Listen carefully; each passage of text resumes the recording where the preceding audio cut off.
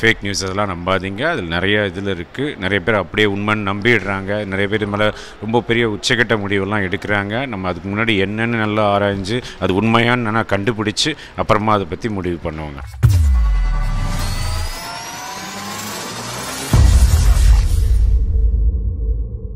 நம்ம தல அஜித் வச்சு மங்காத்தா அப்படிங்கிற பிளாக் பஸ்டர் ஹிட்டை கொடுத்த முன்னணி இயக்குனர் தான் வெங்கட் பிரபு.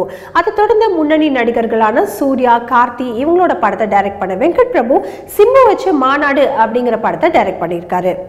இருந்தாலும் சில பிரச்சனைகள் காரணமா இந்த படத்தோட ஷூட்டிங் தள்ளி போனதுனால தற்போது காஜல் அகர்வாலை வச்சு வெப் சீரிஸ் ஒன்று டைரக்ட் பண்ணிட்டு வராரு. இந்த நிலையில நடிகர் ராகவா லாரன்ஸை வச்சு டைரக்டர் வெங்கட் பிரபு புதிய திரைப்படத்தை டைரக்ட் பண்ண போறாராம். அண்ட் இது தொடர்பா சமூக வலைதளத்துல லாரன்ஸ் கூட எடுத்துக்கிட்ட போட்டோ ஒன்று ரிலீஸ் பண்ணி கடவுளோட அருளால இந்த வாய்ப்பு கிடைச்சிருக்கிறதாகவும் தெரிவிச்சிருக்காரு.